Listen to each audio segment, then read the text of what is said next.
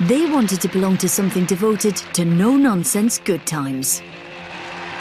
Right, getting us underway in the studio, we have Status Quo and Caroline. In 1973, Status Quo took to our screens with their first top 5 hit. If you want to, turn me on to, oh, anything you really want to, turn me on to your love. We all look like criminals. My time, oh, any time of yours is my time. We can find time. Perfect's got a denim jacket on, and I always remember that look, that all denim look. Everybody was in denim.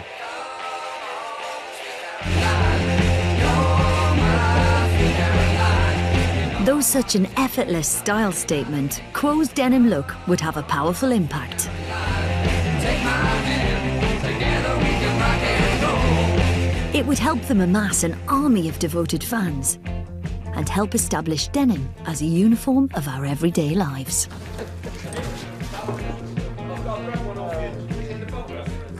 Today, the grand old men of Boogie Rock can be found preparing for yet another money-spinning tour.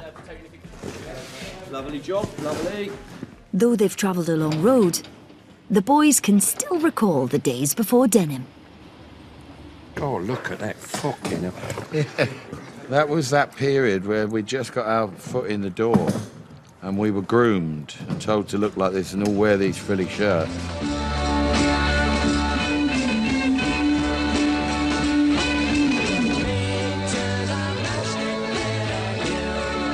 Quo emerged in 1968, frolicking around as a psychedelic pop act.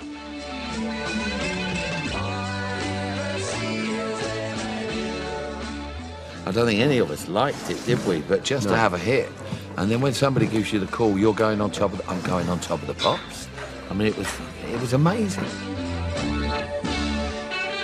But no sooner had they donned their flowery jackets and foppish hair, the sun set on psychedelia.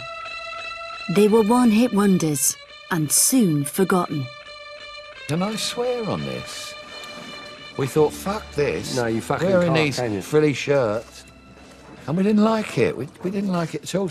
So we completely changed our image.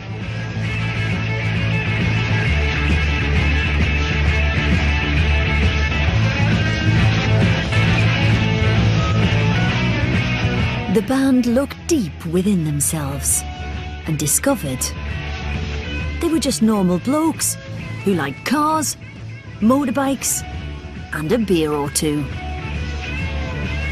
And living as they did on the long tail of the rock and roll rebellion, in came long hair and denim, t-shirts and denim shirts and more denim. To get into the jeans, you know, and get out of those bell-bottoms and wear a denim jacket, it looked hard and it fitted with everything that we wanted to be. With their new image, Quo began to gain a small but dedicated following.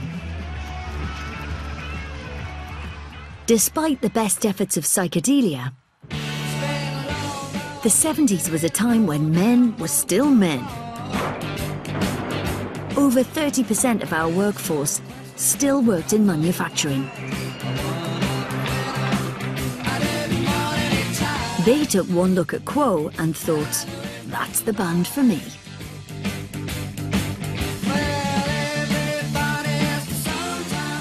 The whole thing about Quo was the link with the audience. It became that. The audiences were looking the same as the band the same as the audience, which was great. They always treated the audience as if they were just one of them, you know.